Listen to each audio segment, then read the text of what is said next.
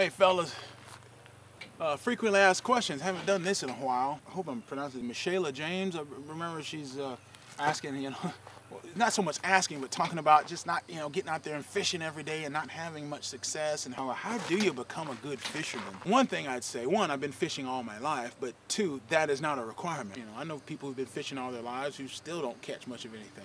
There's a process you have to go through, and when I was fishing with Dad as a kid, Dad always had a boat, and we always went out in the boat.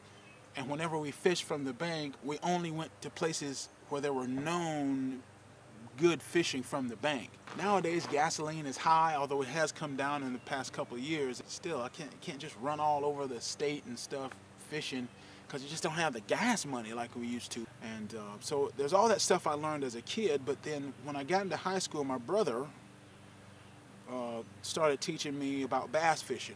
He got me in the lures. I bought my first rod and reel then. I was cutting grass and bought one of those quantum reels and a quantum rod. And all we ever fished was like redworms, down there on the Alabama River in Selma, Alabama. That's where I'm from. If you've seen the movie Selma, that's my hometown. So I learned that fish relate to structure because there was a stump or something out there and some rocks out there, and we would fish around that structure, sometimes get hung up, and that's where we'd catch these fish. One time my dad and I went fishing, and the current was so fast he couldn't anchor, because Dad would always anchor. We would drift down the river, just drifting down the river, just pitching cane poles up close to the bank, and we were just catching fish. That stuck to me. That was probably the most meaningful fishing that has really defined the way I fish now. You never see me anchoring. I'm always drifting and trolling. I'm always moving. So the first thing in becoming a good fisherman is you have to move a lot. And for me, the best way to move around is just to get off the bank. Now, my brother's a bank-bound fisherman, but gosh, that guy, he's really a better fisherman than I am. I'm going to be honest with you. But even his fishing from the bank, he doesn't stay in one spot too long. He will fish at one spot and then get into the car, get in the truck and zoom to another part of the lake or the river and fish there, and then zoom another. He's just always moving. One of the things I see people when I go to the boat dock, you'll see people, they got their one spot that they really like, and they'll put their bait in that one spot, and then that's just, the fish don't know that's your one favorite spot. They're either spawning, eating, or resting, or trying not to get eaten. Once you understand that, you realize, oh, the fish aren't gonna be right here just because I show up right here. But there is one thing you can do. If you're really fishing every day, the best thing you can do is start chumming. Look up British match fishing. They have had a great influence on the floats that I have. You've seen the floats that I have on Amazon, on my website, and on eBay. Popular thing to do is to chum catfish spots.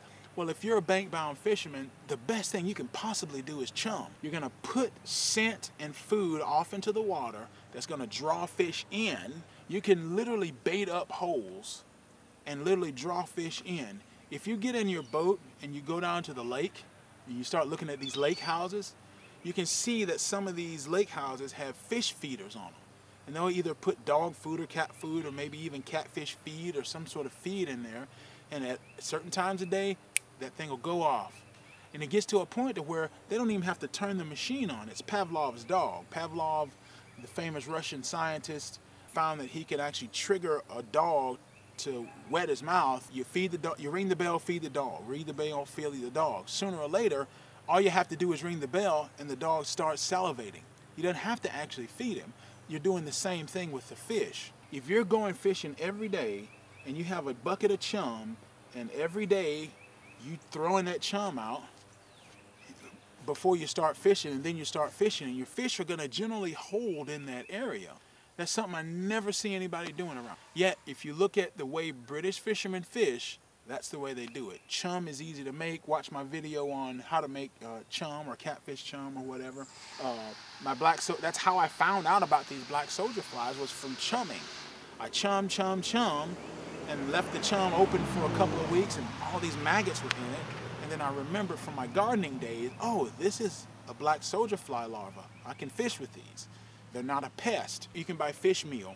That's like a popular fertilizer. You could use that and make it up into like little balls and just throw some of those balls out. Yeah, this is it. Yeah, Minnesota brand quality. Yeah, quality lure ingredients. They're for trappers and hunters and things like that. This stuff reached to high heaven. I keep it on the boat. I don't even know where the top is anymore. That's from Minnesota Trapping Supply. You know how you make chicken and dumplings down here? Well, just imagine making some sort of chicken and dumplings, except you're using this stinky oil with the flour as opposed to some cooking oil. Make those dumplings up, you can put them in a bag, and then when you go fishing, instead of flattening them out and rolling them and cutting them like we do down here, you just roll them up into some little balls, right? Doesn't have to be perfectly shaped, and every time you go fishing, take 4 or 5 of those balls and just throw them out there. Over time, you'll begin to call in fish to where you're fishing, triggering the fish to start feeding. Read everything you possibly can about any kind of fishing. I don't care what it is. Philosophy Fridays, I'm going to do those not every Friday, not even every other Friday maybe. I'm probably going to do Philosophy Fridays just sort of as I'm feeling like doing it. I'm not in a sort of philosophizing mode right now. There are seasons in life where I will intensely philosophize and think and write. And like, for instance, the Catfisher's Prayer book up on Amazon, had been writing lots of poems like that off and on for years. But that summer, I just went crazy. I just started writing a whole lot, and probably whatever amount of poems I had, I probably doubled. Now I'm more of in a teaching mode. I'm going to take all these things that I've learned in terms of fishing, and I'm wanting to begin to document that more intensely and get it in. And I wanted to write books, but books are just so static. Once I write it, it's just there, and you have to go back and redo stuff, and I need a better platform for that, and a much better platform than what YouTube can provide. So that's why we're doing things on Teachable. I just ordered the parts for the new build for the motor. That'll be on there. And then someone wanted to know about the gas tank conversion. I'm definitely going to make that part of the build for free, and that'll be up on Teachable when it gets done. So for getting a lot of questions people ask, oh yeah, rod and reel. Why don't I fish with rod and reel? I think Patrick Smith, he's been commenting. I hate rod and reel fishing. I hate it. I don't cast. I remember one time I went down to the river, just fishing from the bank. What was I fishing with? I can't remember, but I timed myself. How much time is the bait actually in the water? And so I cast it out, and once that bait hits the water, and I started counting as I was stripping it in, and I added up the seconds from the time the bait actually hit the water to the time I took the bait out of the water. Then I kept on counting as I started getting line back and starting. I had to do some false cast to get the line out, and like that. The double haul, I was double hauling out. Half the time was just casting, right? Now let's think about this.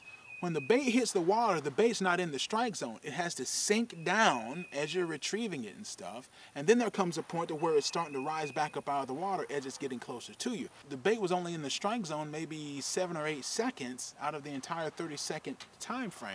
And I thought, that was lame. I'm never going to catch anything.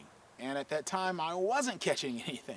So it's like, what's the point? What's the point in casting when 2/3 to 3/4 of your time is spent if the bait is spent out of the strike zone? That brought me back to the time that I was fishing with my dad and we were drifting down the river. I said, well, wait a minute. If I were just drifting or trolling, the bait would be in the water all the time, other than when I'm going to have to check my baits or actually catch something. Say I'm going to pull a drift, and it takes me an hour to pull this particular drift. The bait's going to be in the water like 50 minutes out of that time frame. Well, what are my chances of actually catching fish?